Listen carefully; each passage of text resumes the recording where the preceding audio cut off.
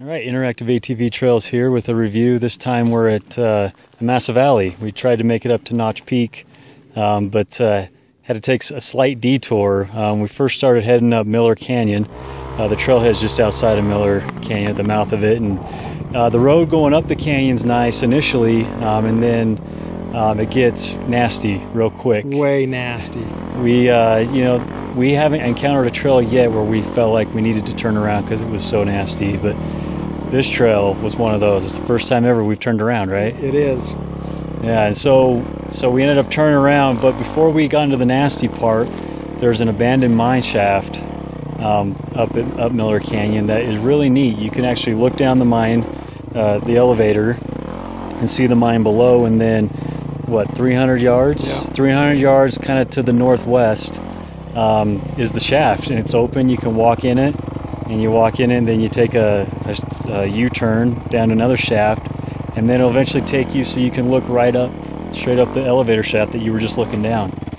Yep. Real neat, full of bats and all sorts of cool stuff.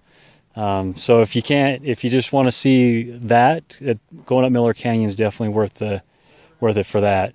But it's definitely not the way to get to Notch Peak if you're... No. And so what we did was we turned around, came back to the trailhead, and from the trailhead there's a Trail 1, and that takes you kind of, what direction is that? Northeast? Yeah. Northeast, and just takes you along the bench of the mountains until eventually you meet up with the sinkhole. Right. Got to make sure you throw in the sinkhole. That was pretty amazing. That was worth the trip right there.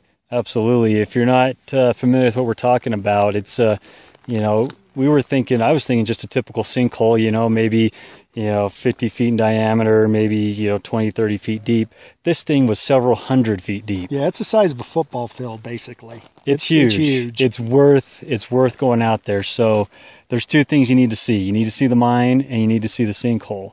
So on Trail 1, as you wind around the mountain headed to the north, and then when you head back to the west, the trail gets a little more steep, and it's a little rocky, but not too bad. But man, the colors that were out today, you'll be driving along in sagebrush and nothing really to speak of, and then up in the distance we saw this couple stands of quakies that were just bright yellow and just really out of place, it looked like. But what a beautiful couple spots like that on the Trail 1 that were just spectacular this time of year.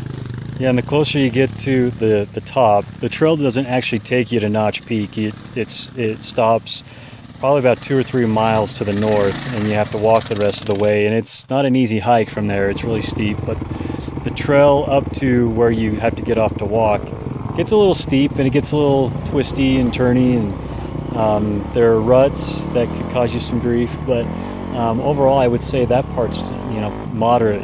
I wouldn't call it difficult. No. And so just got to watch out for the deep ruts. Make sure your speed's down a little bit, and anticipating, look ahead, and make sure that you stay out of those deep ruts, and you'll be fine. But once you get to the summit, as far as the trail will take you, the views are breathtaking. The vistas, as far as you can see, you can catch a glimpse of the side of Notch Peak. It's amazing, and it actually catches you by surprise. You get to the top and you realize that you're at 9,000 feet looking straight down. It's pretty amazing.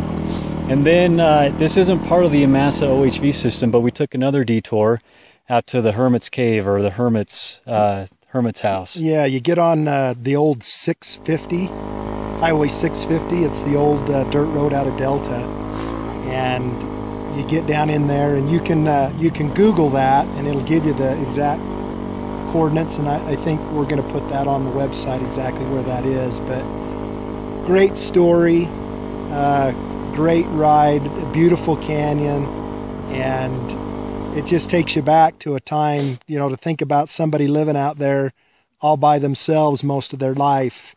This is around the end of World War II. It's amazing. Yeah. And there's still a nice ruin there of his house. It's worth the trip. Definitely. So in summary, I would say Miller Canyon is extremely difficult. It's not the way to go if you want to get up to Amasa Valley and also to Notch Peak. That's definitely not the way to go. If you want to get there, take Trail 1 from the trailhead. And I would call Trail 1 easy. Yeah, Trail 1's a lot of fun. Yeah, it's rocky. A lot of fun. It's got big rocks. If you're on a sport quad, it's you got to kind of go slow because there are some big rocks that stick up. But if you're on a bike, yeah, it's easy on a bike. A little more difficult for a sport quad, a regular quad sportsman, grizzly type thing, no problem. Razor, stuff like that. Great trail. Nice ride. So this is Interactive ATV Trails. I hope you've enjoyed the video and hope you found it informative. Check out our other trails, and hopefully this encourages you and gets you excited about going out and exploring all that this beautiful country has to offer.